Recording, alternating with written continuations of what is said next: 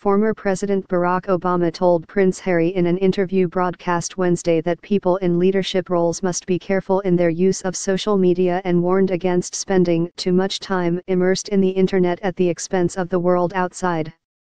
Obama did not, however, directly mention his successor, President Donald Trump, who has made the use of Twitter a centerpiece of his presidency. All of us in leadership have to find ways to recreate a common space on the internet, he said. One of the dangers of the internet is people can have entirely different realities. They can be just cocooned in information that reinforces their current biases. He spoke with Harry in the Prince's capacity as guest editor of the BBC Radio 4 news programme. Both men said the interview, recorded in Canada in September, was Obama's first since leaving the presidency in January.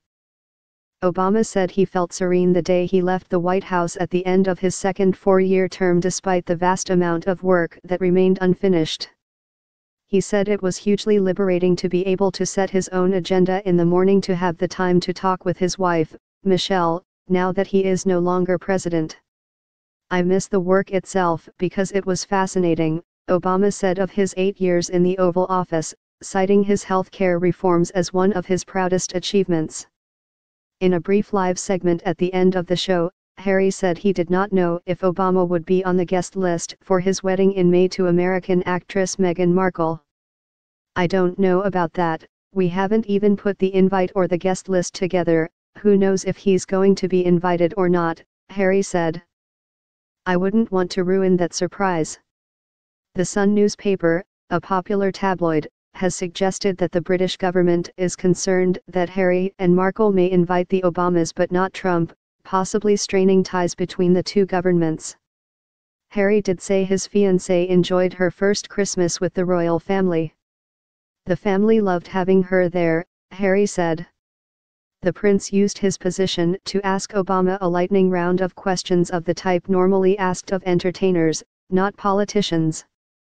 The former president declined to say whether he wears boxers or briefs, preserving a bit of post-presidential dignity, but was willing to say he prefers Aretha Franklin to Tina Turner. Aretha is the best, he said of the Queen of Soul, and favors retired basketball star Michael Jordan over current phenom LeBron James. Obama rejected gloomy prognostications about the state of the world, saying that in many ways the world is healthier and wealthier than it has ever been, making it perhaps the best time in human history to be born.